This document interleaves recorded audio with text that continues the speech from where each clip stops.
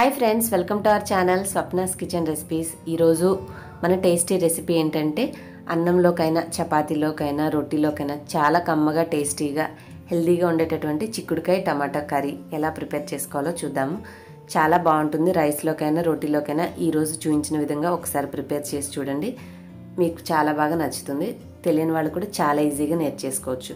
ముందుగా చిక్కుడుకాయలు పురుగులు అవి లేకుండా చూసి ఇలాగా మనం కట్ చేసుకుని కొంచెం ఉప్పు వేసుకొని కాసిన నీళ్ళు ఒక అర గ్లాస్ నీళ్లు పోసి ఒక 10 నిమిషాలు ఉడకపెట్టుకోవాలి. మిగతావి ఉల్లిపాయ, టమాటా, పచ్చిమిర్చి, కరివేపాకు కట్ చేసి రెడీగా ఉంచుకోవాలి.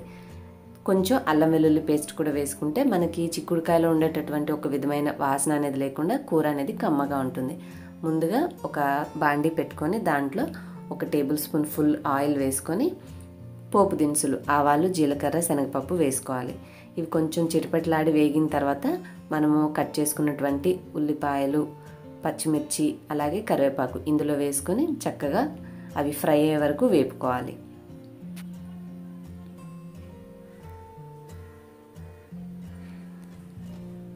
మీలో చాలామందికి స్టీల్ బాండీలు అనేవి అడుగంటితే అనుకుంటూ ఉంటారు కదండి. నేను చాలా వరకు నా ఛానల్లో రెసిపీస్ మీకు స్టీల్ బాండీల్లోనే చేసి చూపిస్తూ ఉంటాను. మీకు ఆ రెసిపీస్ చూసినప్పుడు అర్థమవుతుంది. ఇన్ కేస్ మీకు తీసుకోవాలంటే డిస్క్రిప్షన్లో కిచెన్ లింక్ అని ఉంటుంది, కిచెన్ ప్రొడక్ట్స్ లింక్ అని. అది ఓపెన్ చేస్తే మీకు కిచెన్లో ఉపయోగపడే అన్ని ప్రొడక్ట్స్ దాంట్లో ఉంటాయి. మీకు యూస్ఫుల్ అనుకున్న ప్రొడక్ట్స్ ప్రతిదీ అందులో నేను ఇంక్లూడ్ చేశాను. మీరు అందులో తెప్పించుకోవచ్చు అనమాట ఆర్డర్ చేసి కావాలంటే. ఇప్పుడు నేను ఇందులో కొంచెం అల్లం వెల్లుల్లి పేస్ట్ కూడా వేసి కలిపాను. కలుపుకున్న తర్వాత మధ్యలో మళ్ళీ ఇంకొకసారి కలుపుకోవాలి. మరీ బ్రౌన్గా కాకుండా కొంచెం సాఫ్ట్గా అయిన తర్వాత మనం పొడవుగా కట్ చేసుకున్న టమాటా ముక్కలు వేసుకొని ఇందులో కలుపుకుందాం. చిక్కుడుకాయ ముక్కలు ఆల్రెడీ మనం కొంచెం ఉప్పు వేసేసి సిమ్లో పెట్టుకుని ఒక 5 నుంచి 6 నిమిషాలు ఉంచామంటే మంచిగా మగ్గుతాయండి. అవి కొద్దిగా నీరున్నా కూడా పారిపోయకుండా అలాగే ఉంచుకోండి. ఇప్పుడు మనకి టమాటాలు అనేవి మగ్గాలి కాబట్టి ముందుగా టమాటా వేసుకొని కొంచెం సాఫ్ట్ అయిన తర్వాత ఆ మిగిలిన కొంచెం నీరు ఉన్న నీటితోటి ఆ చిక్కుడుకాయ ముక్కలన్నిటిని కూడా దీంట్లో వేసేసి కలుపుకోవాలి. కొంచెం మనకి గుజ్జుగా ఉంటే కూర అనేది అన్నంలో కలుపుకోవడానికైనా చపాతీ రొట్టెలు తినడానికి కూడా బాగుంటుంది.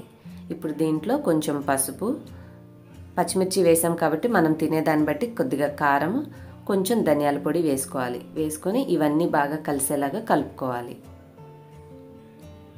ప్రోటీన్ లోపం అనేది ఉండకుండా ఉండాలంటే మనం చిక్కుళ్ళు ఎక్కువగా తీసుకుంటూ ఉండాలండి. సో ఈ చిక్కుడుకాయ వల్ల మనకి ప్రోటీన్స్ లోపం అనేది ఉండదు. అలాగే పీచు పదార్థం కూడా మన శరీరానికి అందుతుంది. పీచు కలిగినటువంటి ఆహారం తీసుకోవడం వల్ల ఏంటంటే తిన్న ఆహారం చక్కగా జీర్ణమై స్టమక్ అనేది అప్సెట్ కాకుండా మనకి మలబద్ధకం సమస్య లేకుండా మంచిగా బాగుంటుంది ఆరోగ్యం. ఇప్పుడు ఇందులో ముక్కల్ని చూసుకొని సరిపడినంత ఉప్పు వేసుకున్నాను. ఇవన్నీ బాగా కలిసేలాగా కలుపుకొని మనకి మగ్గిన తర్వాత మరీ డ్రైగా అయిపోతుంది కాబట్టి ఇంకొంచెం నేను ఒక పావు గ్లాసు నీళ్ళు అనేవి దీంట్లో కొద్దిగా కలుపుకున్నాను. ఈ మాత్రం సరిపోతుందండి, ఎందుకంటే ఆల్రెడీ మనకు కొంచెం నీరుగా ఉంది కాబట్టి ఈ నీరు అది కలిసి ఉడికిన తర్వాత మరీ డ్రైగా కాకుండా కూర అనేది గుజ్జుగా బాగుంటుంది. సో ఈ విధంగా అన్ని ఇంగ్రీడియంట్స్ సరిపోయాన్ని వేసేసుకొని మనం చిన్న మంట మీద ఉంచుకుంటే నిదానంగా ఒక 3 నుంచి 4 నిమిషాలు ఉడికేసరికి మనకి కూర అనేది దగ్గరగా ఇలాగవుతుంది.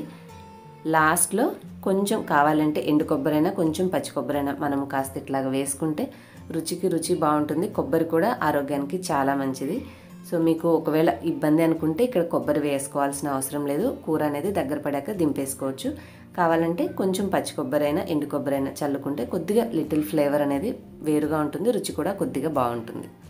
అంతే, చాలా సింపుల్గా చిక్కుడుకాయ టమాటా కూర. మనం ఇది కలుపుకున్నాక 1 నిమిషం ఉంచి కొత్తిమీర కలుపుకొని దింపేసేసుకొని సర్వ్ చేసేసుకోవచ్చు. తప్పకుండా ట్రై చేసి మీకు ఎలా కుదిరిందో నాకు ఫీడ్బ్యాక్ కామెంట్స్లో తెలియచేయండి. వీడియో నచ్చితే లైక్ చేయండి, షేర్ చేయండి. ఇలాంటి మరిన్ని టిప్స్ కోసం మన ఛానల్ సబ్స్క్రైబ్ చేసుకోండి. ఇంకొక రెసిపీతో నెక్స్ట్ వీడియోలో కలుస్తాను. Bye bye. Thanks for watching.